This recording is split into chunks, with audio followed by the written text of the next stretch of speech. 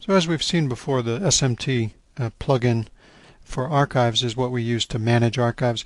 Here's an example in which we're looking at data that's sorted. The archives are sorted in chronological order. So, we're going from, this would be the 23rd of October to the 12th of December, 12th of December to 7th or 1st of July to the current time, etc. So this is a series of tags, or excuse me, a series of archives that have been created automatically by the auto archiving system. That's why you'll notice that some of these have different names. This is the standard archive name that was created when we first installed the system, but as you can see, the others here were created by the auto archiving. We'll talk more about that a little bit later on. So let's see some of the things that you can do with this system. PI System Management Tools. Well, obviously, just about anything you need to do with archives you can do. View the details, create new archives, register, force a shift, make it writable and shiftable, etc. So the only real gotcha here is if you're working with a Unix-based Pi 3 server, this is not going to be available for the Unix-based Pi servers. This will only be available for the Windows-based Pi servers. Now we have a directed exercise now, and at this point in my directed exercise, I'd like to, well, I'll demonstrate it first, and I'd like you to try to do it the same. I do want to warn you, though, there is some stuff here that you wouldn't want to do on a production system, so by all means don't force your archive to shift on a production system.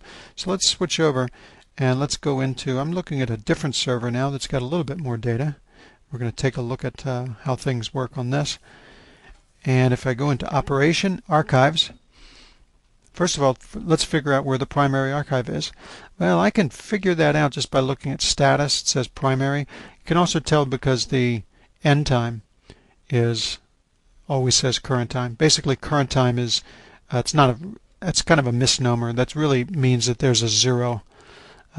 So if you notice the empty archives say current time for start and end time, that's because they basically have zeros as their end times at this point. But there's some interesting things you can see about this.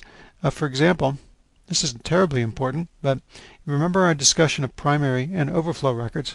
Well, this particular archive has 47 primary records and 32,768 overflow records. So the overflow records, this is out of a total of how many? I think this is out of a total of about 65,000 records available. This is a 65 megabyte archive, and it's about half full with overflow records.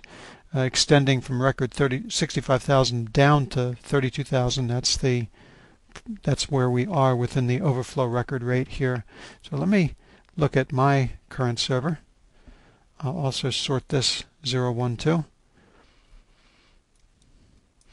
Now here's my current primary archive. This is the archive before that. Let's take a look at its overflow records.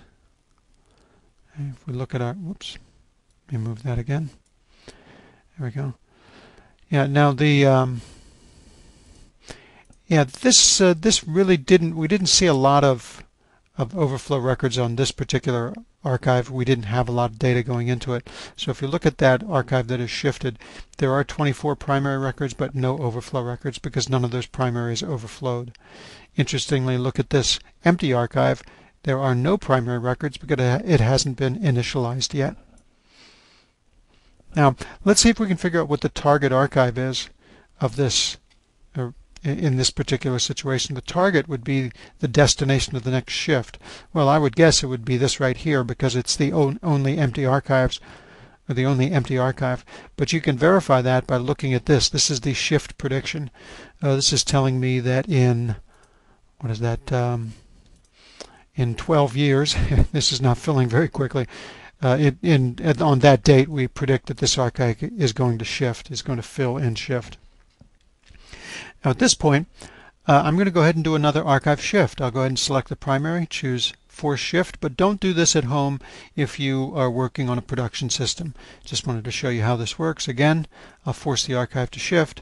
What we should see is that closes out this as the primary, and it substitutes this Pi Arc 002 as the new primary record. And I believe it just changed. Let me go ahead and sort this again. Oh, it looks like it was sorted already. 0, 1, 2. So yes, Pi Arc 002 is now the primary record. So this is the oldest data. The second oldest data and this is the most recent data.